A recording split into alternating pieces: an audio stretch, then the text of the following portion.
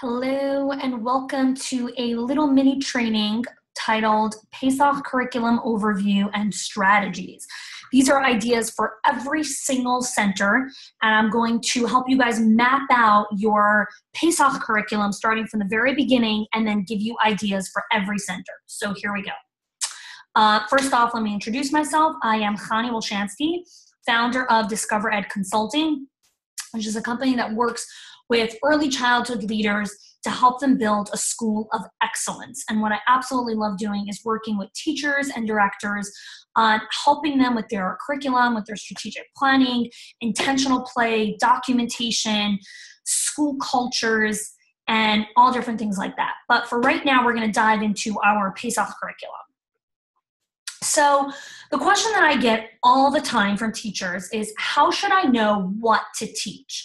The holiday's coming up. We have X amount of time to teach it. How am I supposed to know what to teach? And so here are the first three questions that you want to ask yourself before you even start planning. Okay, the first thing is, what age do you teach? Do you teach 18 months, 2s, 3s, 4s, 5s? What age do you teach? That is going to dramatically affect the way that you map out your curriculum, the strategies that you decide to use, the provocations that you decide to put out. Anything that you do is going to be affected by the age group that you're teaching. So that's the first question you need to ask yourself. The next thing is that where do you live, okay? Do you live in the city? Do you live in the suburban areas? Do you live in a cold area? Do you live in a hot area? Where you geographically located affects a lot of the curriculum, and I'm going to tell you why in a second, okay? The next thing is what is the parent demographic and religious association that the children have? So here's an example, okay? A 3-year-old who lives in a suburban area and goes to a Reform temple, okay? That's, let's say, one kind of child. And then you have a 4-year-old who lives in the city and goes to an Orthodox only girls school, okay? Both of these children are going to have a very different learning experience based on their age, where they live, the type of school, and the parent body that there is, okay? A child that lives in the city can have very different experiences than the child that lives in suburbia. The types of provocations, invitations, materials, resources that are available to you to teach the holiday are very different if you live in a suburban area as opposed to if you live in the city. Okay, for those of you that live in, the East Coast right now, there's a huge blizzard that's going on, very cold. This is going to affect the way that you're teaching the holiday. You can't take them outside to do certain provocations that you want to do or certain experiences because there's snow everywhere, okay? It just affects the way that you're teaching. And so you really, really need to be cognizantly aware of that before you start mapping anything out. So the next question that I get is, so what should I put out each day, right? If there's one thing that boggles the teacher's mind the most is, what should I put out today? What am I putting out on the tables? What am I putting out in the centers, right? So the centers in the classroom are there to serve the goals of the holiday. Okay, I'm going to say that again. The centers in the classroom are there to serve the goals of the holiday. Centers are not in the classroom for the kids to play so that you can cut and do whatever you need to do for the holiday. That's not what the centers are there for, okay? The centers, okay, when they're set up correctly, are a teaching tool for the children. So you need to learn how to set them up in a way so that they really do serve the bigger goals. If not, they end up becoming these places where the kids play so that you can put together a Haggadah, so that you can put together a craft that needs to be sent home. That's not what the centers are there for. They're there to teach the children about the holiday.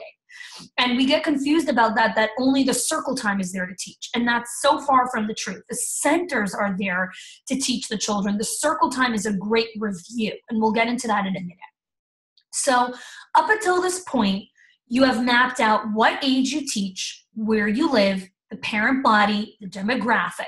You're very clear on that. Okay, that's crystal clear. It's a fact. Like, I work here, I teach this age, whatever it is. And then we move into, so what are we actually going to put out each day? And how are we going to figure that out? So let's dive into that. Mapping the goals, okay? What does Passover mean to the children in my class? What do I want them to come home knowing and talking about? So they can't learn everything, and they shouldn't. Okay, they're 2, they're 3, they're 4. Their mind can only hold so much content. And as educators, we really need to be mindful and intentional about the provocations and invitations that we put out for the children before a holiday. Okay, a holiday can be extremely overwhelming for teachers, and then it's overwhelming for the children. There's so much we have to teach. We put all this unnecessary pressure on ourselves that, oh, the parents want this, and this one wants that, and that one wants that. So much of it is in our head. And we really need to be mindful about, well, what are we actually putting out? Are we just putting out all this stuff? Or is everything that we're putting out truly mindful and intentional about our bigger goal of where we want the children to go with this holiday? So we have our age group, we know where we're holding, and now we're going to start mapping goals. And we start with asking intentional questions like, what does Passover mean to the children in my class? What do I want them to come home knowing and talking about? We're working backwards. If at the end of our time together in the classroom, before the Seder night, what do I want the kids knowing by the Seder night? If this is what I want, then I need to work backwards and start saying, okay, how are the centers going to serve this bigger goal? All of the centers in your classroom, everything that you put out sits on top of your big goals that you want to accomplish by the time the holiday comes around.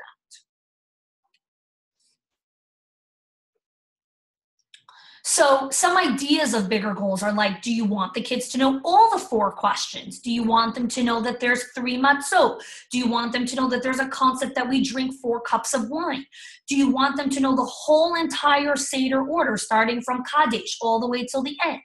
Do you want them to know that there's an afikomen? Do you want them to know the whole Passover story? Do you want them to know parts of the Passover story? So you want to get super crystal clear about it and not vague of, yeah, I want them to know the story. No. The story to a 2-year-old is very different from the story to a 5-year-old. What does the story mean to a 2-year-old? What parts are you putting in? What parts are you not teaching them that they're going to learn next year? Again, it's all intentional and thoughtful strategic planning. And so we want to really map out all these goals and then choose the ones that make the most sense for our age, demographic, location, parent body, and all of the above. So we know our age group. We picked our goals now. You can press pause if you want to press pause when we're mapping out our goals. And now we're on to the next stage. So the next stage is new vocabulary words.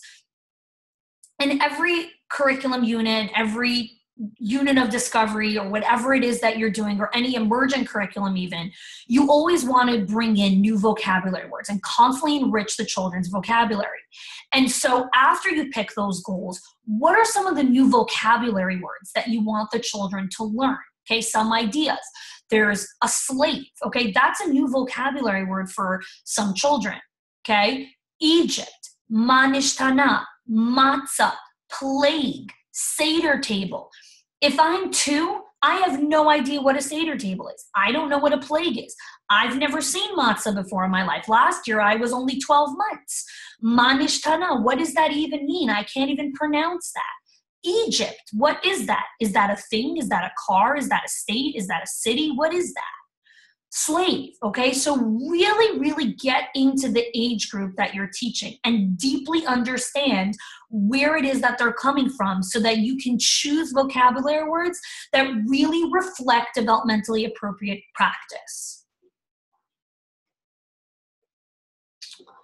So now we're going on to the centers, and I know that we're moving really fast, but I want this to be a very condensed mini training, and you can always go back and rewatch some of the sections, but I'm going very quickly because I want to give you this bite-sized version of how I really map out curriculum when I'm working with teachers. So centers, how will each center in your classroom teach the goals that you want? Okay, the circle time is great, but that's there as a review for more questions and comprehension checks. Okay, children learn through play.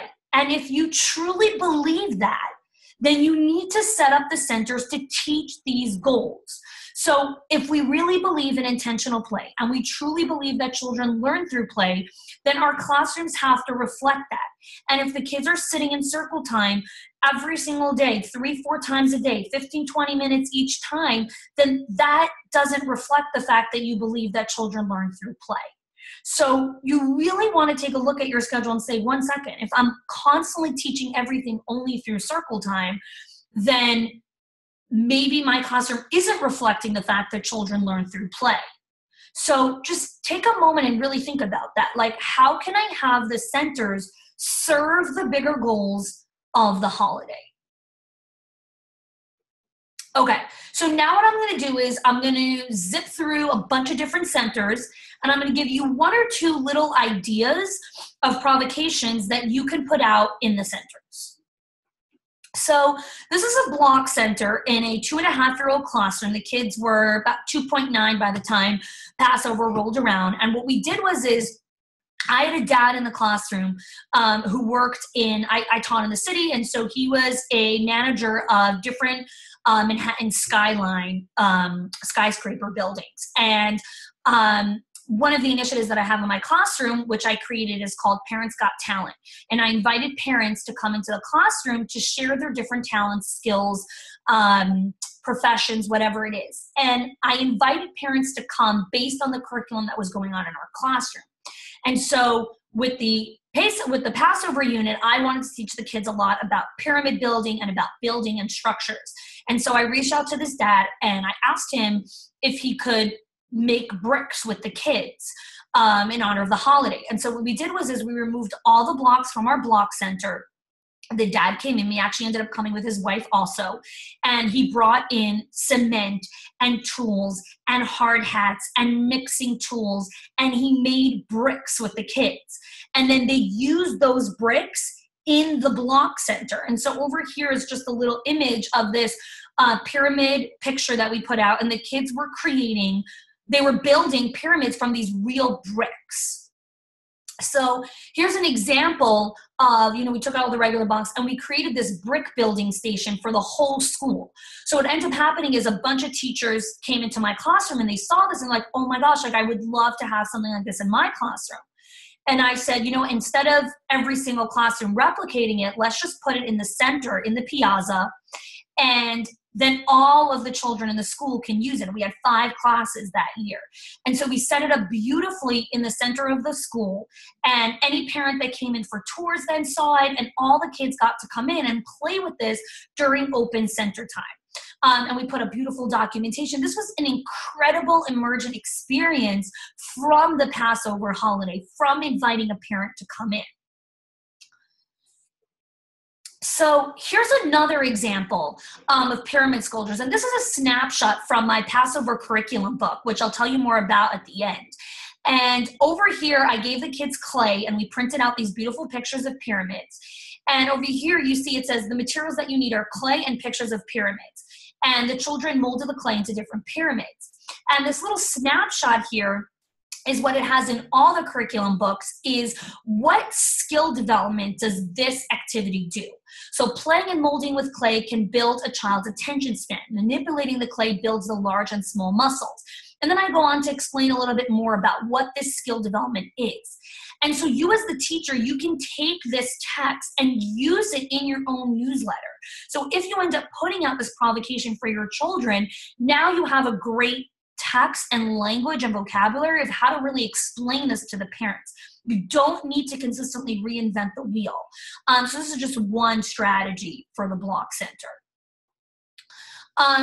In the block center, as you can see, this was our block center. We also had against the wall, we had a fine motor activity where you set the Seder table. And so these are the materials that you would need and the instructions. And again, the skill development is matching with the negative space image requires visual motor skills and spatial awareness. And it also promotes early matching skills.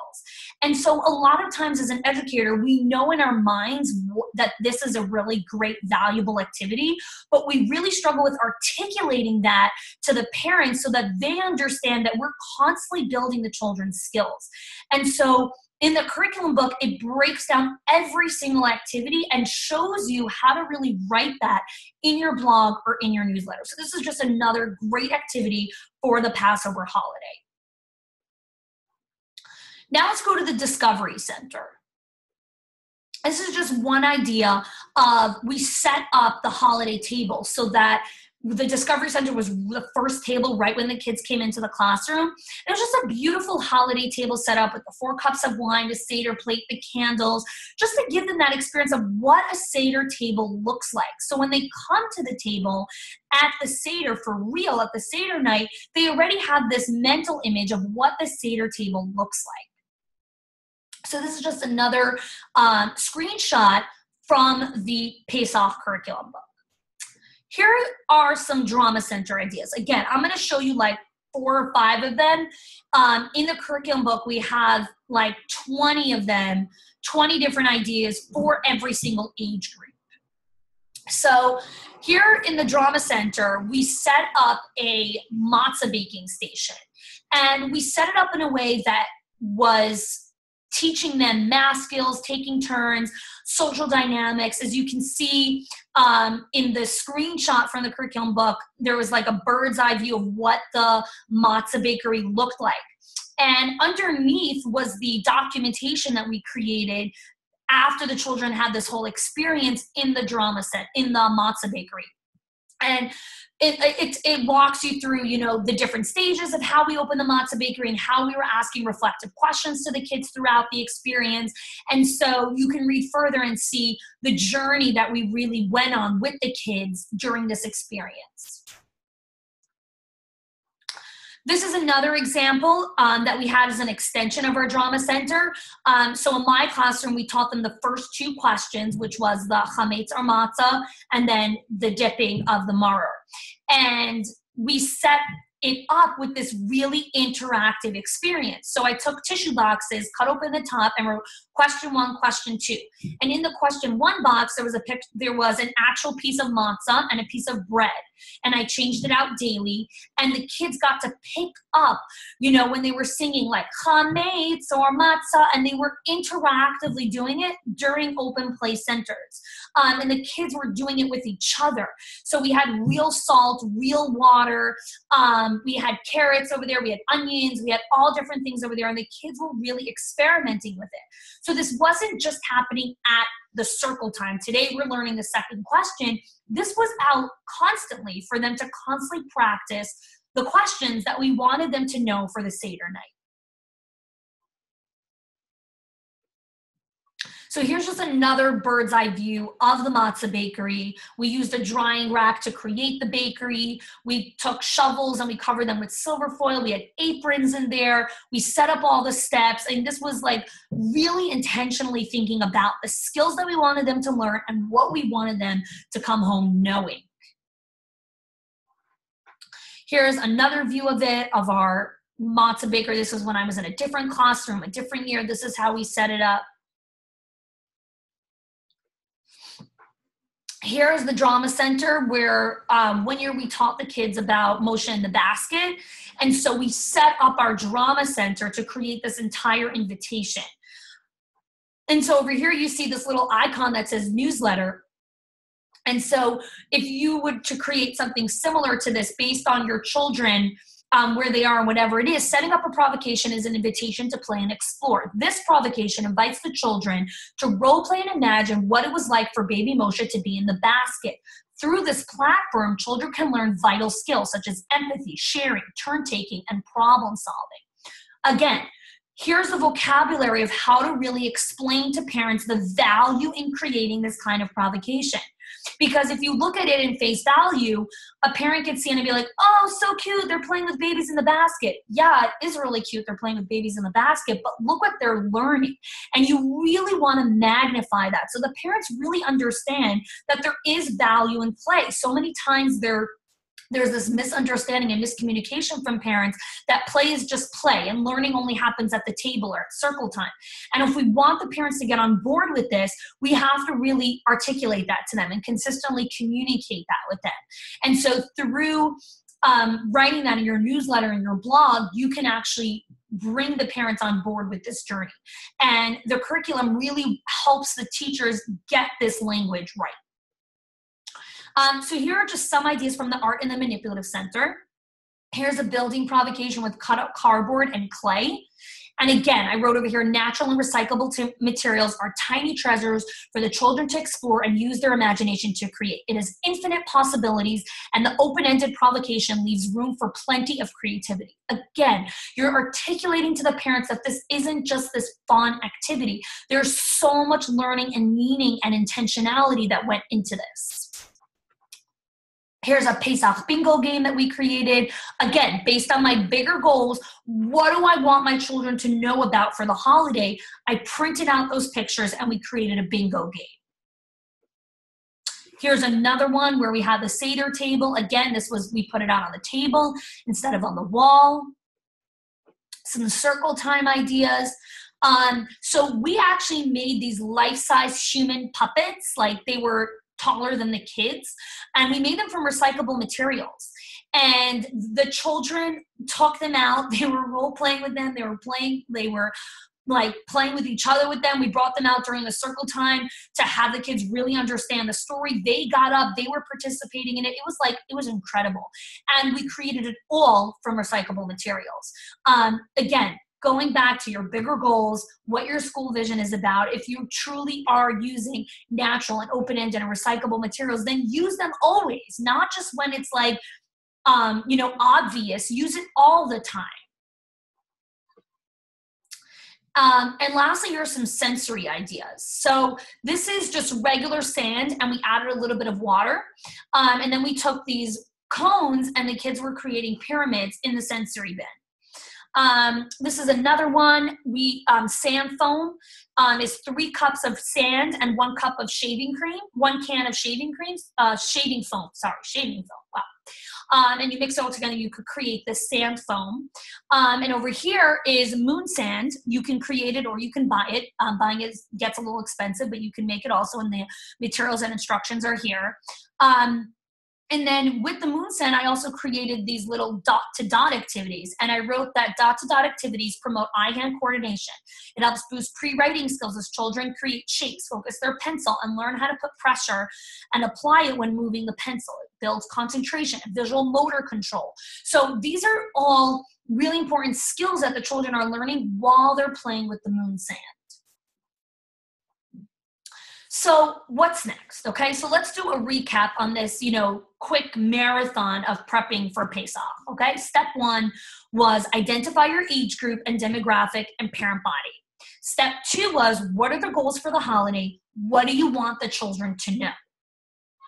Step 3 is walk through each center in your classroom and think about, how will I teach this goal in the centers? Okay, so I just gave you a glimpse of a couple of different ideas from every center. The curriculum book has dozens and dozens of more ideas. There's like 10 pages for every single age group, a 2s, a 3s, a 4 section. There's so much more content and strategies and ideas. And the last thing is, you want to ask yourself, how can I bring in skill development? Based on where the children are now. We're at the end of March, beginning of April time. Where do the children need to be? Am I reaching all the developmental milestones, and how can I do that through the Pesach curriculum now? So if you want more ideas and more strategies for each age group and ideas and just provocations for each center, then email me at Connie@discoveredconsulting.com. Or you can private message me on Facebook, and I'll share with you more details on how you can get more ideas and strategies for your Pesach curriculum and for other holiday curriculums as well. Thanks so much for watching, and please leave a comment and share with other teachers who you feel would find this valuable. Take care. All the best.